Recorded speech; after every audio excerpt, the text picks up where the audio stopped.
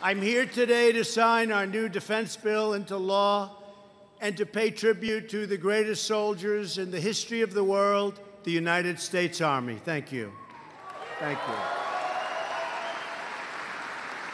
The National Defense Authorization Act is the most significant investment in our military and our warfighters in modern history, and I am very proud to be a big part of it. It was not very hard. You know, I went to Congress. I said, let's do it. We got to do it. We're going to strengthen our military like never, ever before, and that's what we did. I want to say very strongly, there is no better place than right here at Fort Drum to celebrate its passage. No better place. After years of devastating cuts, we're now rebuilding our military like we never have before, ever.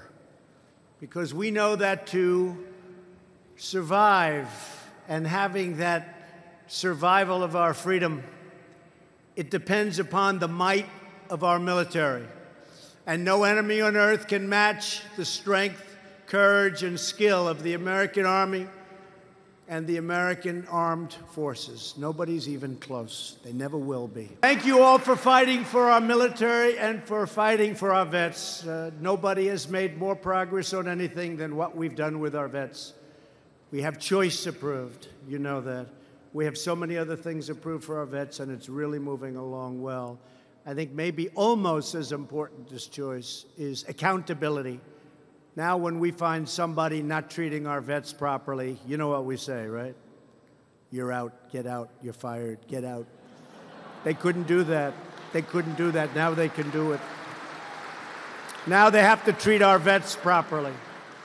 Our vets are our great people, and they get treated properly. So you have choice and you have accountability, and nobody thought that would ever get approved. They've been trying for many, many decades. Last year, we secured a historic $700 billion to rebuild our military, and now the National Defense Authorization Act paves the way for another 1,700. Listen to this now. So we've been trying to get money. They never gave us money for the military for years and years, and it was depleted. We got $700 billion.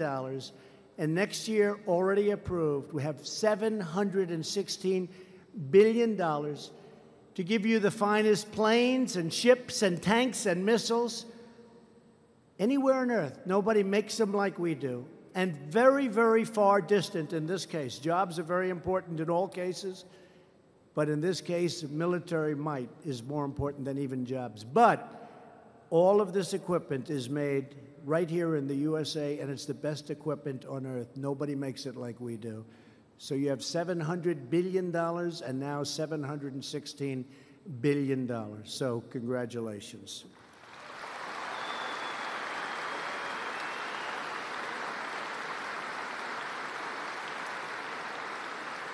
America is a peaceful nation, but if conflict is forced upon us, we will fight and we will win. Right, General? Right? Right? Better believe it, generals. They're the guys. We're powered by the unstoppable force of the United States Army. Very special. With this new authorization, we will increase the size and strength of our military by adding thousands of new recruits to active duty, reserve, and National Guard units, including 4,000 new active duty soldiers. And we will replace aging tanks, aging planes and ships with the most advanced and lethal technology ever developed, and hopefully we'll be so strong we'll never have to use it. But if we ever did, nobody has a chance.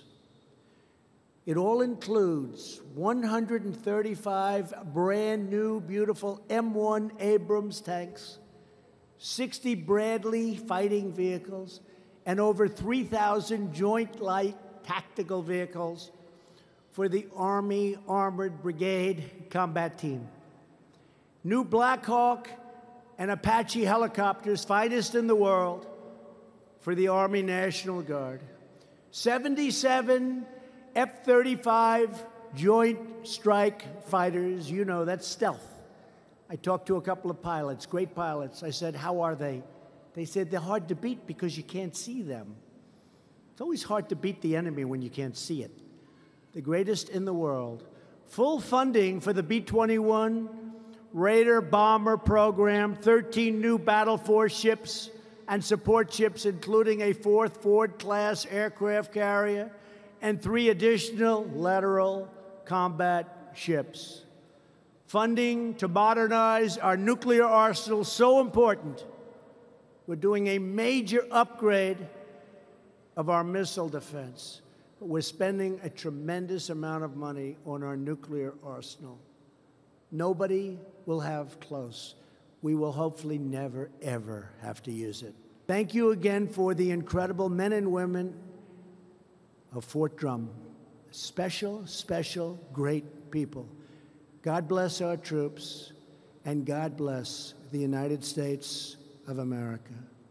I'd now like to invite a few of our fantastic soldiers from the 10th Mountain Division, 2nd Brigade Combat Team to join me on stage to sign the National Defense Authorization Act. It's been an honor to be with you today. Thank you all very much. Thank you.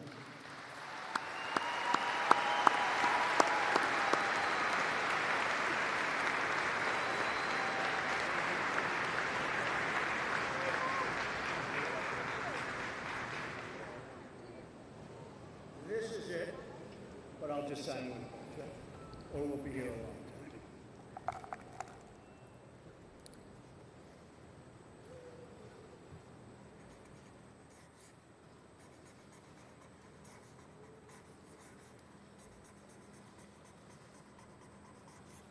Okay, that's good, right?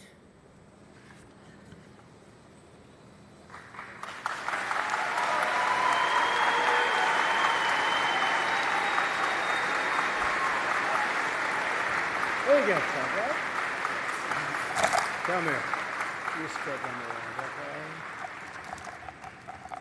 Thank you very much. Appreciate it. Thank you very much, everybody.